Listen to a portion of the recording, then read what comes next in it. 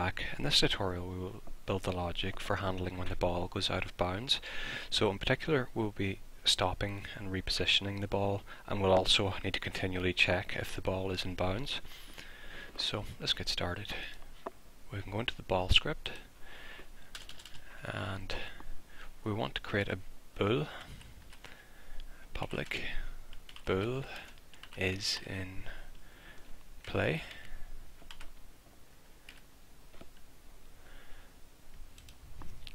And we can just subdivide that into, let's call it functional fields.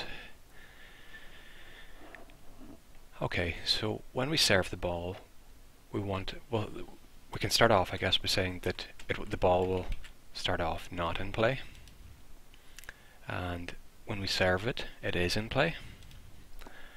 So is in play equals true.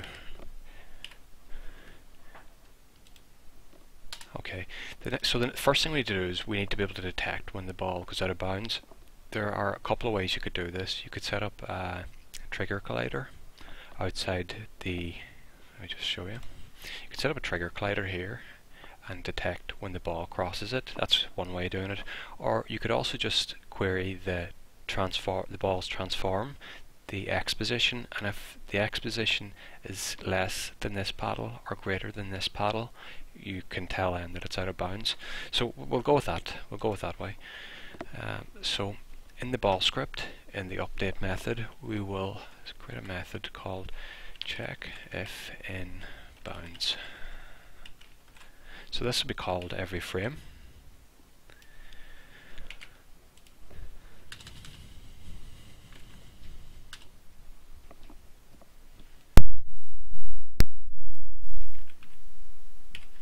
Okay, checks once per frame if the ball is still within the play area. Okay, so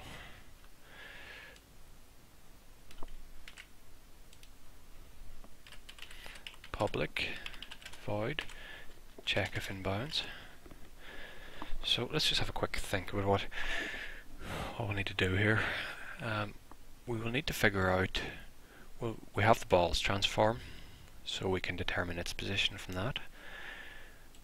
Let's just look at the transform of these paddles. So the paddle on this side, its X position is minus 8.64. So if we say that if the ball X position is less than, say, minus 9 or minus 9.5, it's considered out of play. And on this side, 8.6, so if we say 9.5, if it's greater than 9.5, it's gone out of play on this side. Okay, so let's go and look at that now. So if ball transform, and we're interested in the position and the X value of the position. So if that's less than minus 9, we'll say, or ball transform dot position is greater than 9, then the ball is considered out of play. We didn't add in the X there.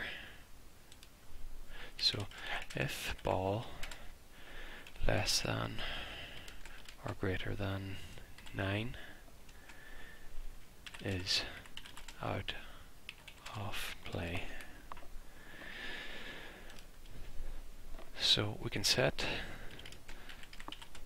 ball out of play. So is in play equals false. So it'll no longer check this method.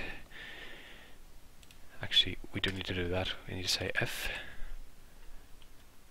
is in play, check if in bounds. Now this is something that would need to be in place for score, because once it goes out of play, it will increase the score by one every frame. So we need to, once it goes out, we need to say that immediately it's no longer in play. Stop running this method.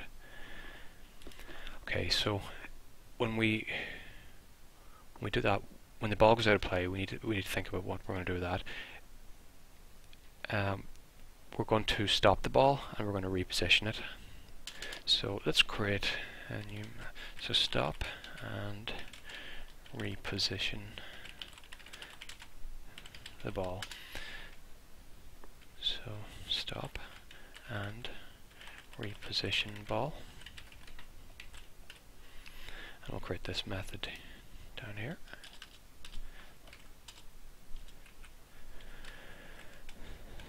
Stops the ball, returns it to origin, serves. So it's public method, it's not returning anything, and it's called stop and reposition ball.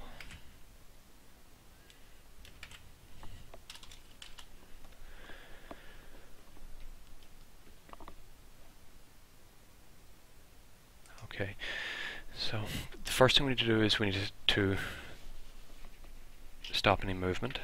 So to that we need to access the ball's rigid body and its velocity equals vector2 dot 0. Now that's shorthand for vector2. It's the same as new vector2 0 0. So it sets the velocity on the x and the y axis to 0.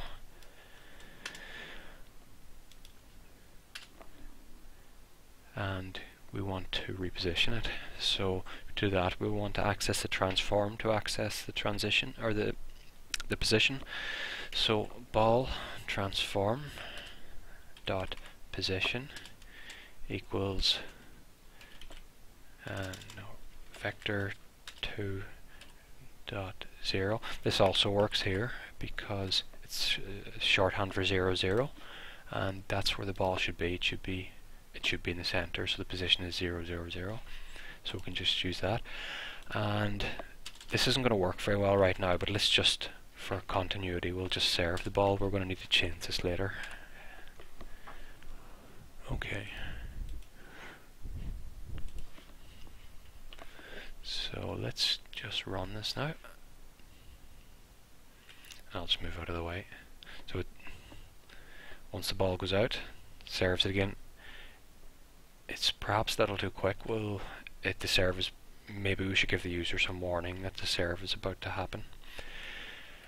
So that's that for this tutorial, and I'll see you in the next one.